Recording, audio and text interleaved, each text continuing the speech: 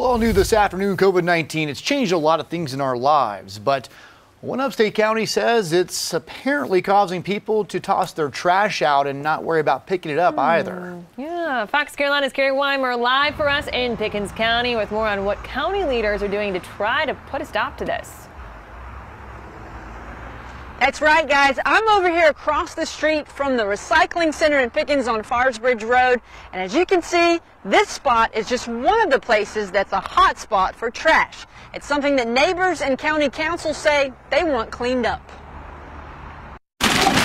Once a week, I pick up a good garbage bag full of garbage. Sometimes I get whole bags of garbage. Rex Thompson, who's lived in Pickens County for more than 20 years, says since the recycling center opened up across from his home, the litter in his front yard has gotten out of control. They need to be secure in their trailers, their truck, and stop throwing it out of cars. It's filth. It's nasty. You know, people have been doing really great going to the recycling stations and taking stuff, but a lot of times they forget to cover their pickup or their truck when they're headed that way, and trash will fly out. So any of the roads leading to the recycle stations seem to have a little bit more trash on it. It really makes things look ugly. The vice chairman for county council says an uptick in litter is due in part to COVID-19. It's been interesting because of the pandemic. We've been forced to not take advantage of some of the inmates going out and picking up trash. Costner says there's some misconception about what inmates are able to cover.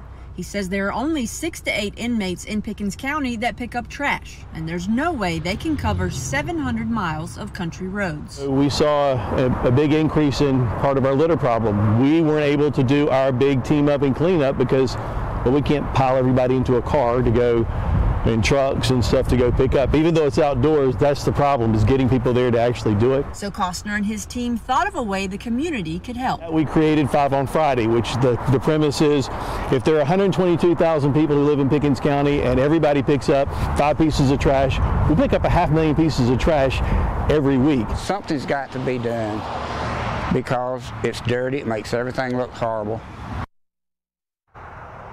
Now Monday at 6 p.m., County Council is going to talk about that litter ordinance and discuss penalties and ways to educate people so that they can help out to avoid this. Cody, Tori? Yeah, nasty habit people have. I just don't get it, right? Carrie, thanks.